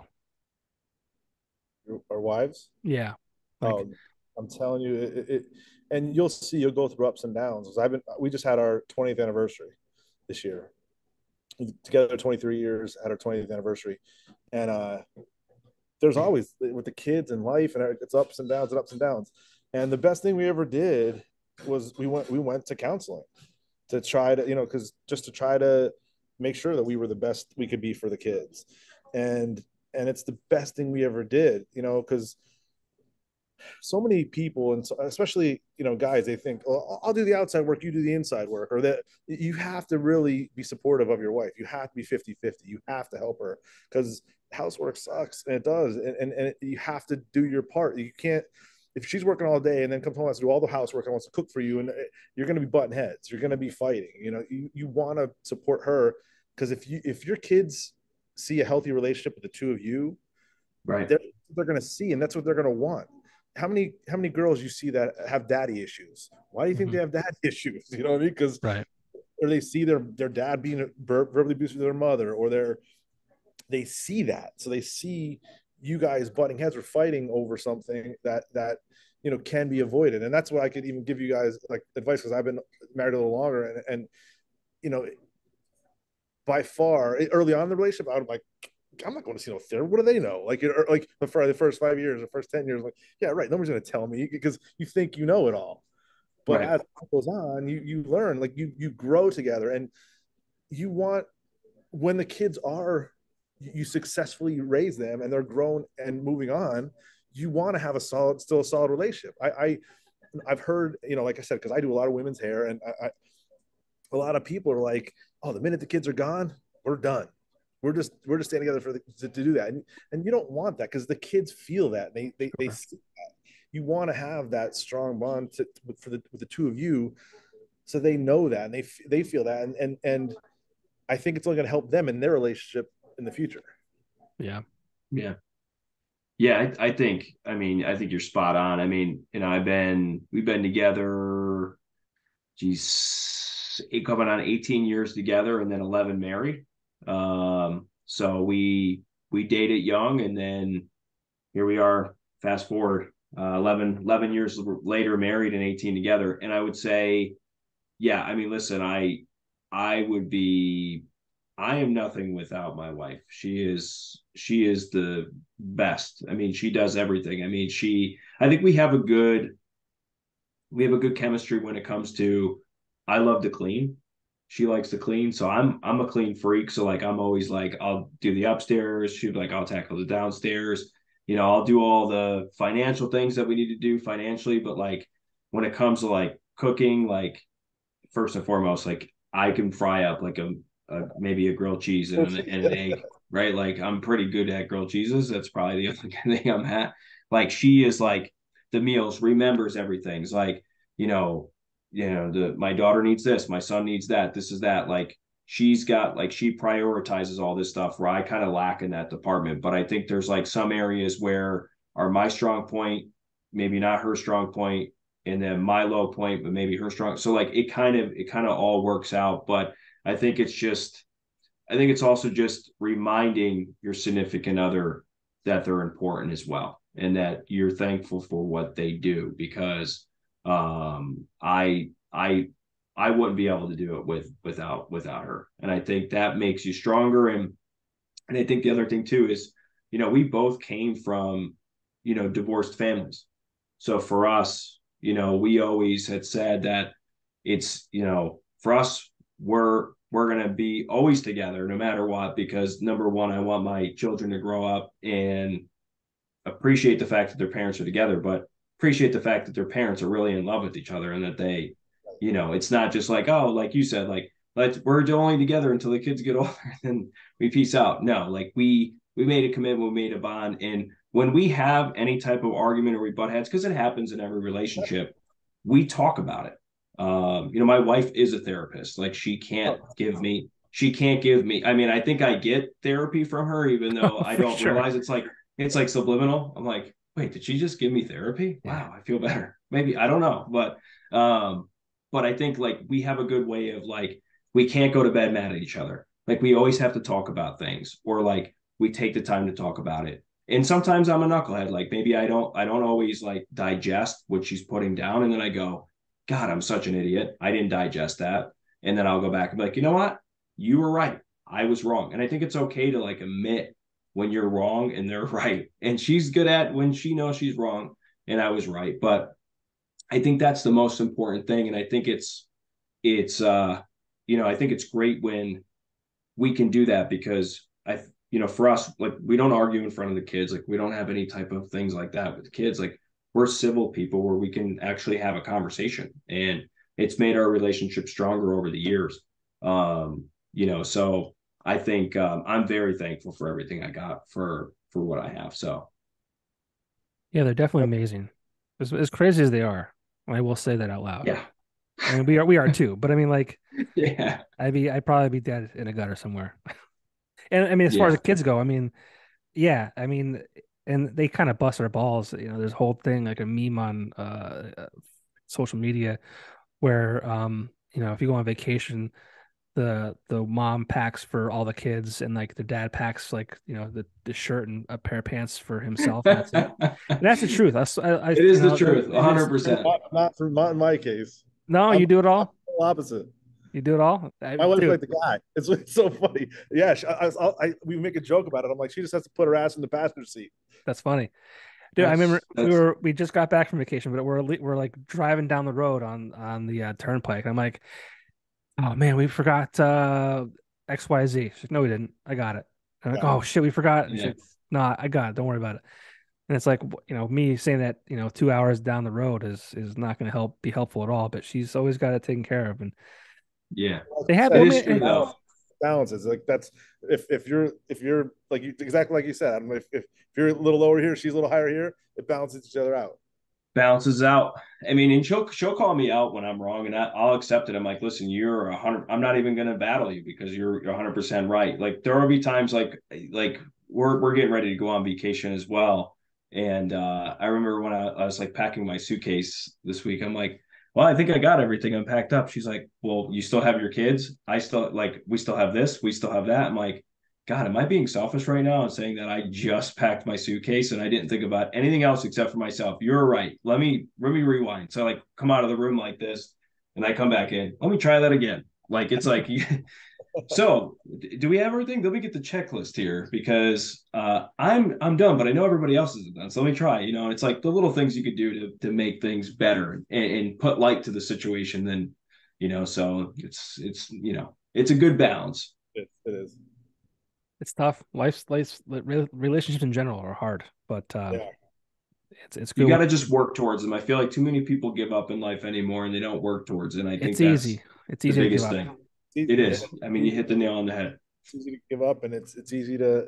But again, you have to think about those two little ones that are looking at you and thinking, if you give up, then maybe when they get older, they'll be like, "Oh, I'm giving up." Like you Yeah, have, they watch that stuff. You and like it's different if it's a bad situation. I'm not saying that, but sure. for the most part, as long as you're two level-headed people that want to work towards the same goal, um, it shouldn't be hard to communicate. It's all about communication. That's what it is. Communication. Absolutely. That's Yeah. Communication. it. That's it. Key. Just talk. Everything.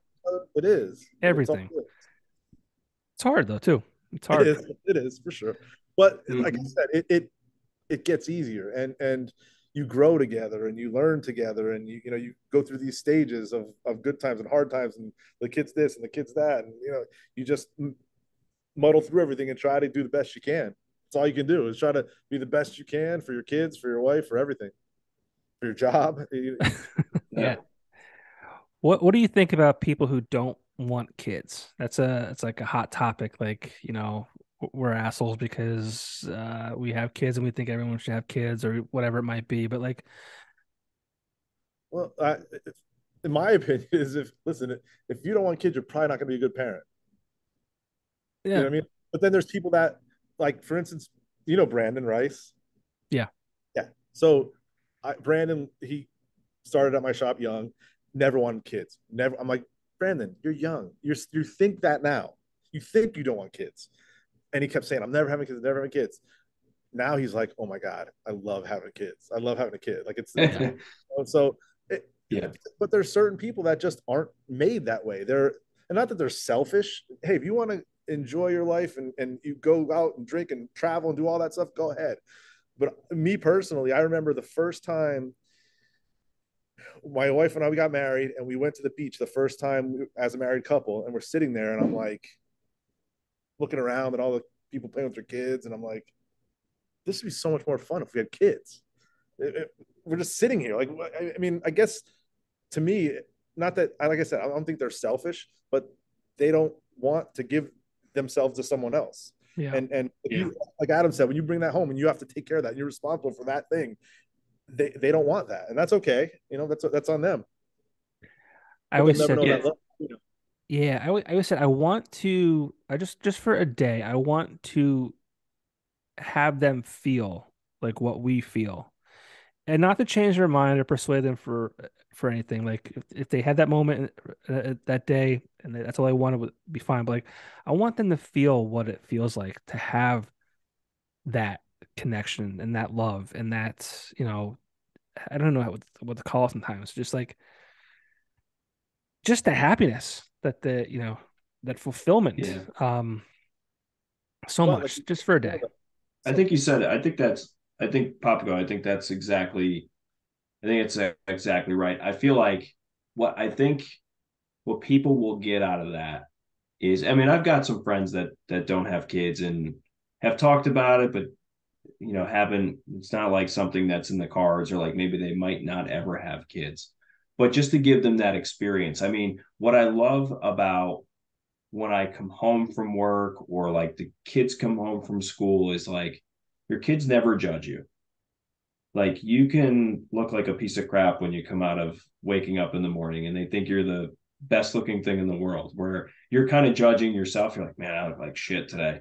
But your kids are like, Dad, you look awesome, right? Like Really, they never judge you. your kids must be amazing because They my they son's love you. my son's called me not fat, but the, They love you for who you are, but like, it's like even when I got home today, my son's running, Dad, we missed you. And then my daughter's running over, look, mommy and I got our nails done, Dad. I couldn't wait to show you my nails. Like it's like you're important when you come in. And then the dog runs over, my dog's like scratching at my leg. I'm like, look, even my dog loves me today.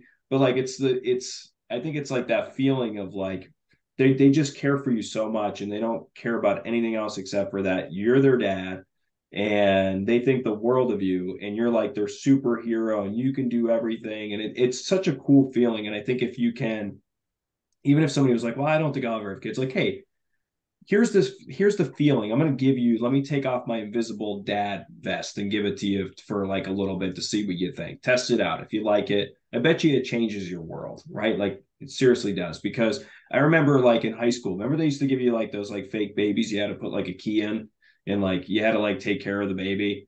Did you ever have that in high school? We had that in high school. They sent you home with like a fake baby and you had to like put a key in it and you had a baby like feed it and like that experience, like thinking back to that, is like does not prepare you at all for what really comes. Like this is a baby you put a key in and you could turn it on and turn it off when you don't want to. Like you can't just put a key in your baby today and be like, okay, I'm gonna shut you off. But like I think if you give them like the invisible dad vest and say, hey, try this for a little bit, I guarantee you they're like, this is the greatest thing in the world. And Butch, I think you said it like, then you were talking about just that joy, that experience of that. And like, when the baby first comes out, like we were talking in the beginning of the conversation, like there's a feeling that you can't describe to people. Like I try to tell people who are becoming first time parents, I'm like, I can't even describe the feeling to you. You just got to kind of feel it for your own because everybody's experience is different. But like when I think of it, it's like, it's so overwhelming with good memories and emotion. Like it's what gives you the baby fever to say, maybe I'll have a third, maybe I'll have a fourth. And you're like, okay, wait, so I'll keep it with two. But then you're like, maybe I will have a third. I don't know. It's like that feeling. You're like, it's such a great feeling as a father. It just overjoys you for any parents, mother or father. It's just the greatest feeling. It makes you wonder though, like on the other end of it, how someone has that and could feel that and walks away from it. Like that. I know. Blows my. We talk about that all the time. It's crazy. That's sad. what I was saying about with people not wanting them. Some people have them and they just walk away from them. I'll never understand. I don't understand that. Yeah, I'm with you on that. I don't understand it. You could look, Heartbreaking. yeah, it is. It's hard, but I feel like they're the kids that grow up that do the same thing. Oh, it's a vicious Yeah. cycle. I mean, that's what Yeah, happens. That's the it is. problem. It is. Mm-hmm. And it's funny too how the people who are shit parents, it's so easy for them to have children, when there are people who want kids so bad, who struggle. There's a friend of mine who they lost a premature baby. I forget, maybe they were alive for a couple days, and she is doing like a foster situation, and the baby that she got was actually 8 months old, but had the body of a 3 or 4 month old because it was malnutrition, malnourished, just Yeah. all this kind of different like shit. And it's like, how could you do that to this baby? Like, it's heartbreaking. I want to cry talking about it. It's just like there's people who want this so bad and can't have it, but there's people, and I think this is the woman's fourth or third child. But like you're not feeding your child, and the other kids are hungry too. Like that's like how could you let a kid go hungry? Like that's Yeah. it's It's like just seeing this stuff heartbreaking. on the news. Like when we watching like the news and stuff, and I see these things on the news with like these parents, like the stories. I mean, you guys probably heard the stories before of like people that are leave their kids in like a trash bag or like just dumped it. Like it's like what in the world like possesses you to do like that's you're just an evil person. Like that is just beyond like, and it makes me sad. And as a I think as a father, I've just like, even for me, like, I remember when I used to go on work trips, like I would have to go to Orlando or I'd have to go to like Vegas or I'd have to go here. Like everyone's like, oh, you're going to these places. It's so cool. And like the first thing I think about when I get on that plane is my kids. Hmm. Like, what if something happened while I'm up here? God forbid. I don't go back to them. I always think about the worst case scenario when I'm not around my kids because it really like, I think that's the other thing. Like, that always used to freak me out, and it's why I had recently changed roles within my company. Is that I just got kind of like traveling all the time, and then I was like, what happens if something happens and I don't get to see my kids again? And it used to bother me tremendously. So now that I'm back where I'm in control of making my own schedule and doing what I'm doing, I feel so much better because I'm like, my kids will be like, oh, dad doesn't have to go anywhere. He doesn't have to do this or he doesn't do that. And that makes me feel good because I'm like always around my kids. Like, I don't know. I think I'm just like weird like that. But every time I used to travel, I used to always be like, I'd call my kids the minute I got off the plane, the minute I got on the plane. And everyone's like, some of my coworkers be like, what are you doing? I'm like, I got to go FaceTime with my kids. They're like, you just saw. I'm like, yeah, well, I'm not like you, bro. Like, I got to go FaceTime with my kids because like I miss my daughter, I miss my son. Like, I got to go talk to them. So like, I don't know. They're wrapped around me and I'm wrapped around them for sure. It's like but it's just a great feeling. I don't know how any other words You describe that. guys traveled without them yet? Because that's even worse. That's even worse. Yes, you know what? We did was it last year or the year before? And that was painful. It is. Because it was just kind of like a little anniversary getaway. So like we're going on vacation this weekend, and like for the majority they're always with us. But when we did the anniversary trip, that was like as soon as we got to like the room, we were like all pumped, excited. We had some champagne in the room, and my wife is like, we're sitting there like we're like turning the TV on. I think we were still watching like live PD at the time. That's how like old we are. We're like, oh, let's watch live PD while we're on our anniversary trip and drink a glass of wine. And we're like, we miss the kids. Let's FaceTime with the kids. Like, it's amazing. Like, you just become like, you go right back into like, oh yeah, like you're not that person anymore when you were like 25 and you're out having a good time. When you're a parent, it changes. You're like, kind of miss our kids. Like, let's FaceTime them, Yeah. pour a glass of like, and the kids are like, Mom, Dad, what are you guys doing? We miss you. We're like, Dad's wearing his like New Balances like on the bed because he's like old. He's got the white and blue ones on, and like we're watching live PD. It's like, you know, We just went on our 20th anniversary. We went on a cruise for the first time, and we had like we've gone on like smaller, like maybe 2-3 day trips without the kids, but they're 19 and 17. That was our first time actually leaving, and we had family members like staying, helping them out and stuff like that. But day 2 on the cruise, my wife is like, I can't wait to come and see the kids. I can't get. She started making a little calendar of the count the days on to get the hell home because and like our kids are older, but she just misses. She just loves the kids. She doesn't want to be away from them. It's a real thing, man. That's like I tell people all the time. Like, you always hear people that always like, oh, I can't wait to get away for a couple days, and do this or do that. Like, I've got friends who are like, oh, we're going on our trip. Like, I'm like, oh, we missed the kids. Like, no, we won't miss the kids. I'm like, no way, dude. You always miss your kids. And you know what? It's funny. Like, they come back to like, yeah, we missed our kids. Like, no matter how many you try to put that in your head as a parent, it doesn't work. Like, you always get to like day 2, day 3, and you're like, curious to know what the kids are doing. Let's call them. I miss them. Yeah. So I think it's a special thing. It's a special bond. It's really hard to describe, especially if you're not a parent. I think it's hard to like really tell somebody that feeling because you always have that friend like who's never going to get married, who's never going to have kids. He's like, hey man, you want to go to the bar? Like still at like 60. You're like, no, bro. Like I'm in tonight. It's crazy when they're the ones still that try to give you parenting advice. Yeah, exactly. Yeah. They know how to raise kids, but they don't have any kids. That's so funny. It's crazy. It's crazy. I mean, it's hard. I mean, for sure, but it's the best thing in the world. It is. 100%. Well, we'll wrap things up. What's one thing you would say to a future parent to get them ready for parenthood? But you go first. Okay. I would say be patient, and just enjoy it. Like, enjoy every second, the good, the bad, because you don't know what tomorrow's going to bring. And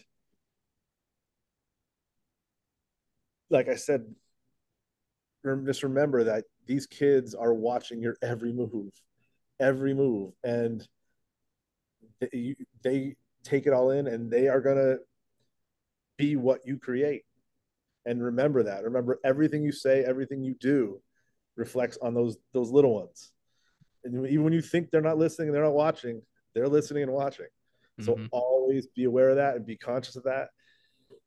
And if you do that, and I think you'll more people would create good little humans if they actually tried a little harder. Yeah. Yeah. I agree with everything you said, Butch. I think you said it perfect. I mean, patience is you definitely have to have patience for sure. We're all not experts when we first become parents. I could tell you, I didn't know shit. Like it was like there's like a commercial that I saw recently that kind of sums it up. It was like the dad who had his first kid and he was like in the shower trying to get ready and he's like trying to do this and then he has a second son, but he's got this baby and he's like this time and he's like he's still swaddling the baby over here because you become like so much more used to when you have the second kid. But no one's experts in parenting when you first become a parent. So definitely be patient for sure. Things are going to happen. You may do something different than somebody else does different. Like you got to just kind of roll with it and you got to just kind of trust your own instincts and your own gut that you guys are doing the right things and it all works out. The second thing I would say is definitely enjoy every second, like we talked about before, every second, every minute, every hour, because it goes by super fast. Like, I think sometimes we get caught up in this thing in life where I think we always think we're promised tomorrow or next week or the month after. And Popko, I know you and I can relate to this, but like this whole experience with Bob this past year really changed my whole perspective on on life. And for anybody who didn't know Bob, his perspective was like, you didn't finish something at work, it's okay. It could wait till tomorrow because if your kids have a game or if you're something that revolves around your kids, It's way more important than anything you're going to be doing at work anyway, because that can wait. Like his perspective was always just, you know, live in the moment, live today. And that really changed my whole perspective on just enjoying the time that we have, because we're not guaranteed all the time. So like take the time, like, you have a pressing thing coming up. Can you put it on hold? Because there's probably other things that are important, like going to your kid's recital, going and seeing your kid play baseball or whatever it is that you want to do, or schedule that vacation that you wanted to schedule and do things, right? Like I feel like time is we're not guaranteed time, and I think sometimes we do think that we're guaranteed time, but we're not. So definitely take every second, minute, and enjoy it, because it goes by fast. But your kids are fully grown now. Popko and I are rolling through we're rolling through it, Yeah, little by little. But I decided to start over again. I had a kid who was self-sufficient, no diapers, all that kind of stuff. If you needed something from the fridge, you can get it. And I started over. But one thing I want to say about Bob Foley, I think it's hilarious. Something he used to do. We used to work together in radio at Rock yep, 107. And Bob loved life, man. He was such a special person, and it's a shame what happened, and his family doesn't deserve it. And uh, but one thing, we had a boss we were required to be there from 8:30 to 5:30. Those were the hours. Even as a salesperson, we were 100% commission sales reps. Like all, they shouldn't even care where we are. Like if we're hitting the numbers or whatever, then leave us alone, right? But we had this boss that was 8:30 to 5:30 every day. And Bob, what he would do is there was an entrance to the floor from an elevator, and there was also a back stairwell. And Bob would disappear down the back stairwell, and it was just so we can go see his kids doing whatever they were doing. And it was amazing, and I would laugh every time, because our boss would go looking for him to make sure like we're all at our seats until 5:30, like we're in school or something. And where'd Foley go? And I'm like, I don't know, man. I don't know. out of here. Yeah, Yeah, it was awesome. I loved it. And that's the kind of guy Bob was. He knew how important his kids were. And I think his son was not too. I forget when he found out that he was having his son. I don't know if it was a year after my son or around the same time. I forget. it But could have been close to around the same time. Popko. yeah, he was pumped because he had a little girl first. And he was pumped about having Yeah, a boy, and um, his wife is beautiful. And it's just, again, it's a shame that happened. That's what breaks my heart the most. I'm sad that he's gone, but just his family was robbed of a yeah, great human being. But it happens a lot. 100%. It's what you said. We're not promised tomorrow, and that happens far too often. And it's I can only pray that doesn't happen to me or any of us. Yeah, Matter. yeah, absolutely. Friend of mine from Texas, he said this would change my perspective a little bit, because sometimes you fall off, you do make mistakes, You and you do. have to pull yourself back up. But he said his father would always tell him, someday we're going to go this, we're going to go fish here, someday we're going to go fish here, someday we're going to go do this, we're going to do this. And that someday never came. Life got in the way, or he worked too much, or this and that, and he and then he passed away, and they never did those things he always promised. So he said, don't have a someday life, have a today life, and do things, and do the things you say. Don't just promise your kids you're going to do something. Do things with them, and enjoy them, and take them places. And so that's why, like, I do as much as I can. Yeah, I've always have it. Take them on vacations. We go here, we go there. I try to do as much as I can, and give them those experiences. Because they're, like you said, you're not promised. You're not promised anything. Yeah. yeah, You see it so often. You see tragedy, and you see, with cancer, different things. You see all these different things happening. So you have to do, not necessarily leave a legacy, but you want to be remembered as the good, the superhero, like you said, for your kids. yeah, Yeah. 100%. There's a good follow on Instagram. I know Adam, you said you got off it, but it's called, anyone listening or watching, it's called The Tired Dad. It's a good follow. Kind of puts what we've been talking about into perspective as far as time and, just watching your kids, and I think he actually did something similar to what you just said, Butch, about oh, we'll do it next year, or we'll save for the vacation for next year, or we'll get there someday. And you know, the daughter was 3, and then she's like 7, and the kids want nothing to do with them. And it's like that's what happens too. Like, and they say like you can only be Santa Claus for 12 Right. times, or um, you They're know, like Disney princesses till for a certain. yeah, You get a small window to do stuff. certain amount of time until they don't want anything to do with you, until you embarrass them, until they come back around like 10 years later. But it's a fun ride. Um, thank you For sure. for talking about your experiences and your journeys. And I know I could talk about this all night. There's so much I feel like we didn't touch on, but you know Really can. we don't have time for that.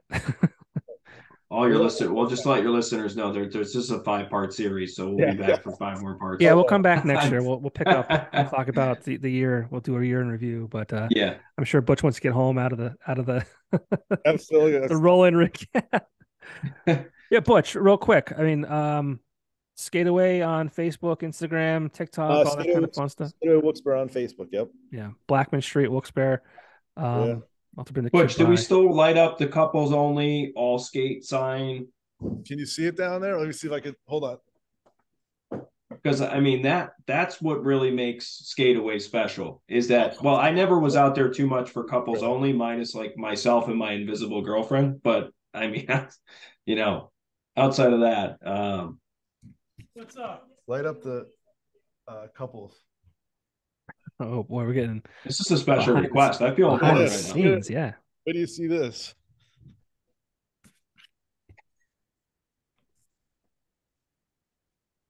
Can you see it down there? Hold on. Now I see it, and it still glows the same color. Yeah, red. All I skates. love that. I don't know. That's pretty. Popko, if we go to Skate Away, like you and I will go out on the couple side. We'll just hold I don't hands know. and skate. I don't know, Butch. That's pretty. That's called discrimination in 2023. I don't think that's appropriate. Couples. Well, no, I mean, like you can't just let them go and not everybody else. How dare you? No, Trust me, there's times when people like when we have like we'll have men or ladies only. We don't say anything to anybody anymore.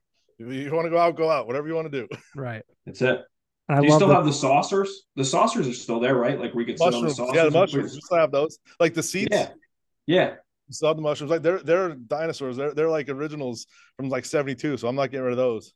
That's awesome. I love the benches against the wall too. Those are the best. You need a break. Yeah.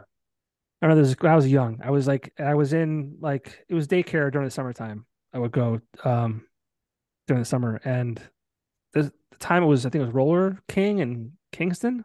Yeah. Was that Live okay? wire. Yeah. So I would go there, and there was this girl I liked that was young, like I said, and there was this kid. His name was Chris Bath. Chris Bath, if you're watching, this kid was he was an amazing skater, backwards, whatever way, and all the girls were like in love with him. The 1-footer. Good looking kid, skating backwards around the whole Oh. thing, and I'm like, I'm a young kid. I'm like, I'm too afraid to even like attempt that. Like, I'll never forget that. And the girl that I liked, she was like in love with him. Did you ever watch the Brett Ernst? He's a comedian. It's Brett Ernst. Look it up on YouTube. The roller skating. I'll have to check that out. He's describing what you're saying, right? Yeah. He's like, I'd go to the skating rink and I'd wear the peanut butter skates. And I'd be playing my game. And all of a sudden my song would come on. And I go out there and I'm like, he's like, I'm on the floor like this. And all of a sudden, here comes fucking Tony. The skates on. He's like this. He's doing his moves. He's going backwards. He's like, man, fuck Tony. I'm going to skate. You got to watch it. I will. It's the exact story you just said. Brett, I'll never forget it. It's like roller skating. You'll laugh your ass off. I forget the girl's name, but I remember his name just because like that's like burnt in my memory. And it turns out a perfect movie script. Yeah, oh, it's great. You watch, you'll laugh. It turns out I think I went to school with his sister was like at Lehman, like she was a year or 2 younger than me, so I'm sure he was in school ahead of me too. I forget, but yeah, it's funny. I want to say her name was Wendy. I don't remember. I can't remember, but I remember his name very vividly. Chris Bath. You son of a bitch. Yeah. Chris. He was her pan. Yeah.